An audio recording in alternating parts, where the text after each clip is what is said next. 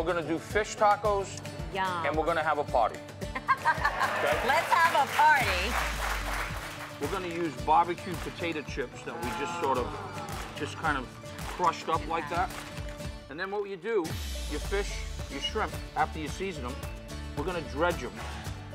And so what you have is a little different air frying breading. We got the beautiful shrimp. Oh, look at those shrimp. We got our fish. Today we're using beautiful flounder fillets. Wow. And then we have our peppers and onions that we roasted. To me, that's not dinner, that's a party.